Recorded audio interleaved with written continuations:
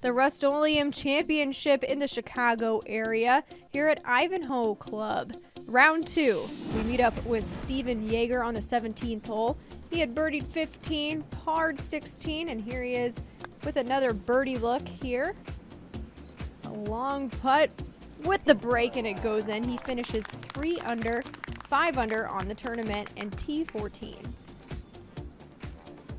We'll catch up with Mark Anderson, the former golfer out of the University of South Carolina, on the 13th hole, also with a birdie attempt.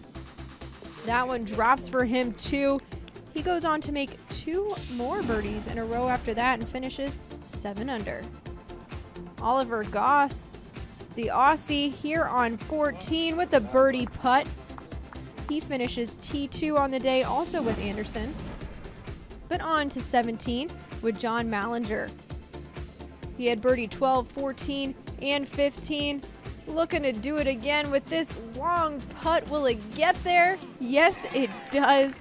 He makes birdie there. And he also finishes up with a birdie on 18. Goes 5 under on the day, finishes 9 under on the tournament heading into Saturday. Here on 13 with Gonzalo Fernandez-Castano, the Spaniard with the really long birdie drain here on 13. But there's more where that came from, because we finished up with him on 18 with his birdie attempt.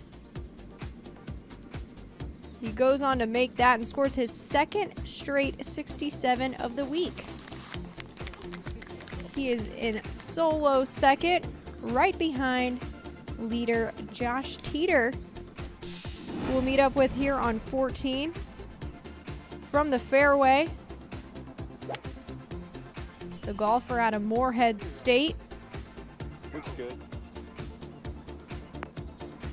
Sticks it close, almost gets it to go in for an albatross, but he sets up a nice eagle for him.